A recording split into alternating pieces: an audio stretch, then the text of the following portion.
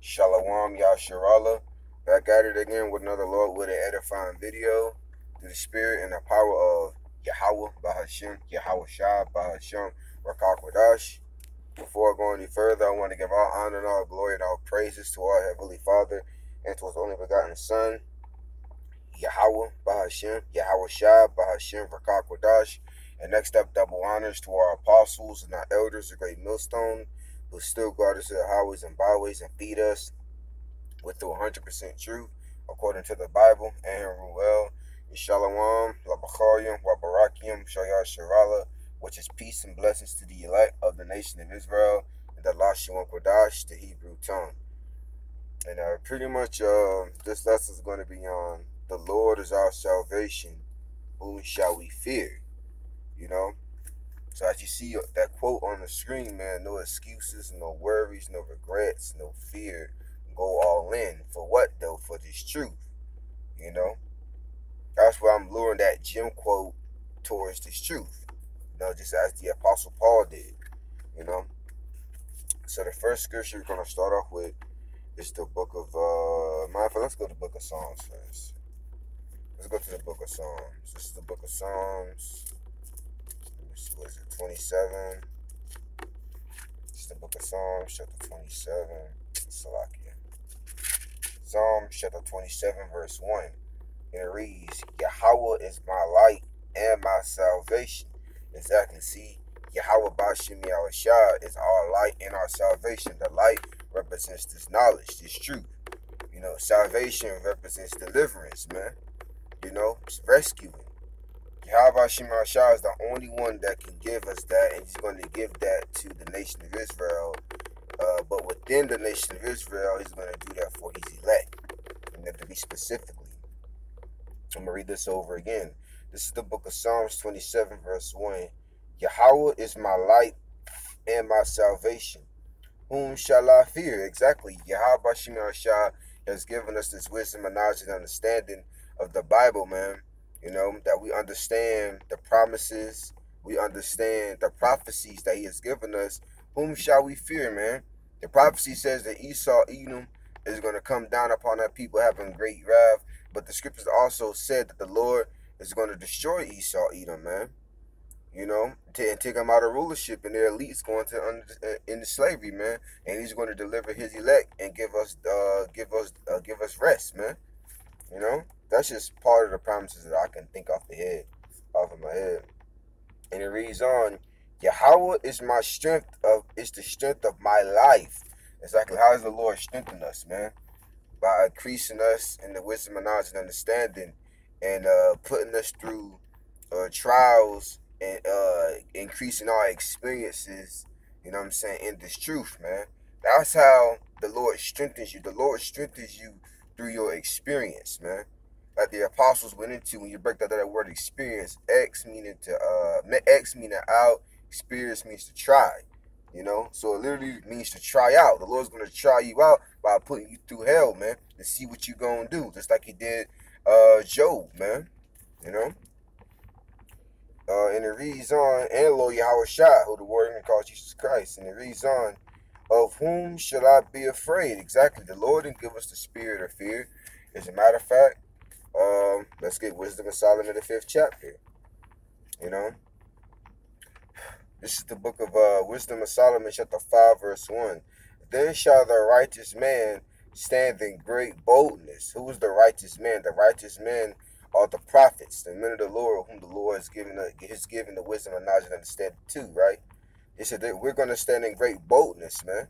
Starting off with the head apostles, the elders of great millstone, on down, man. You know, we stand in great boldness, man. And it says, before the face of such have afflicted him. Exactly, see? And that's what we do, man. For the heathens, starting off with the so-called white man Esau, Edom, beginning with their elites, on down to the 2/3 of our own people, man. You know, we stand in great boldness, cursing these people out, man. You know, and cutting them with the scriptures. And it reads, and made no account of his labors. Exactly, see? And they don't, man. All the work that we put in and building this country up, even in this truth, all the work that we put into studying, staying up for hours, watching the news, you know what I'm saying? They don't make account of our labors, man. But guess what? As a matter of fact, I'm gonna get that verse 2. And when they see it, they shall be troubled with terrible fear. Exactly. See, meaning when they see the chariots, right?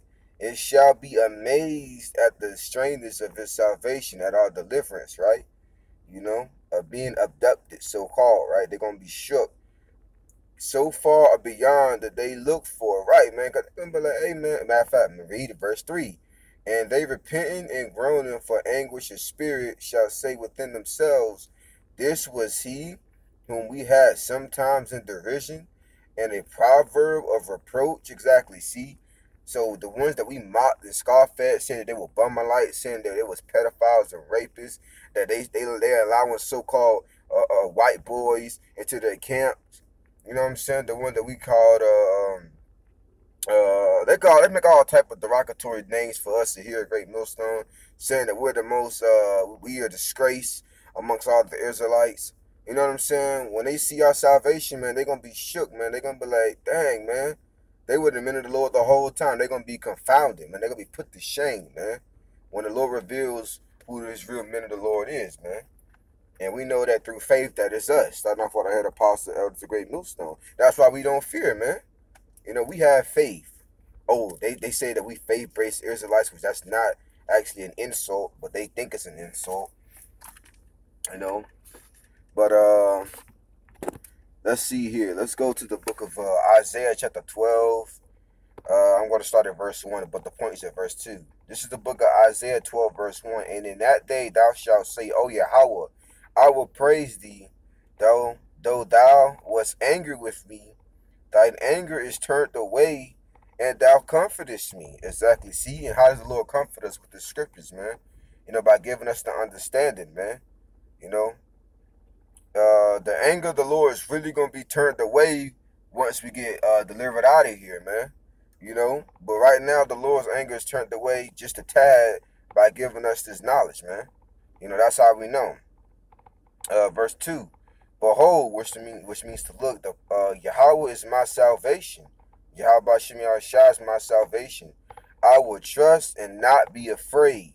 For the Lord Yahweh is my strength and my song. He has also become my salvation. Exactly. So if we know, that's what Lord Yahweh said, fear not him that can destroy the body, man, but fear him that can destroy both soul and body in hell, man. You know? So if Yahweh Shema Shah is on our side, man, we have nothing to fear, man. You know? You know? We ain't got nothing to fear, you know?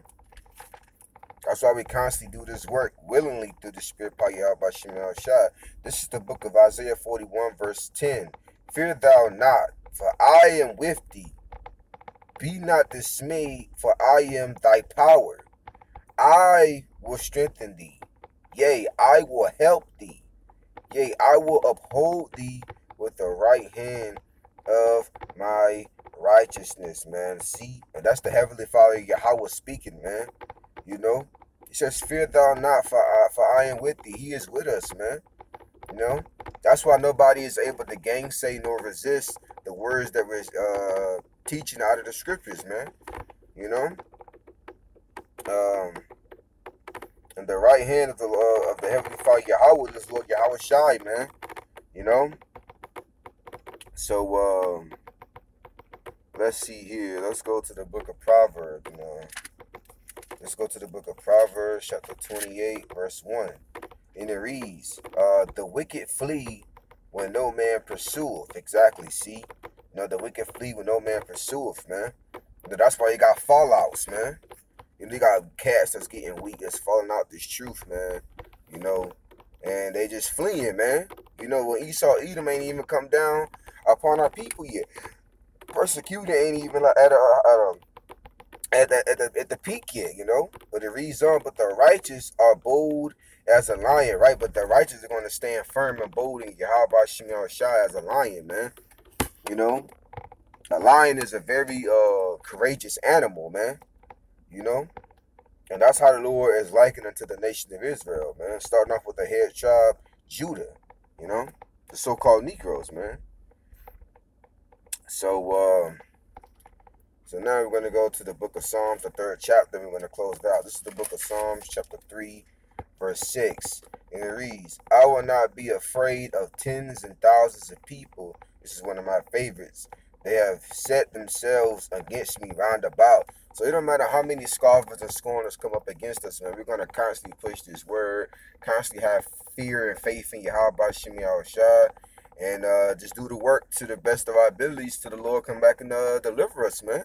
No matter how many people come up against this truth, man. You know, from the smaller ranks to the higher ups, man. You know? So Lord willing, that was edifying. Till next time, I say shalom.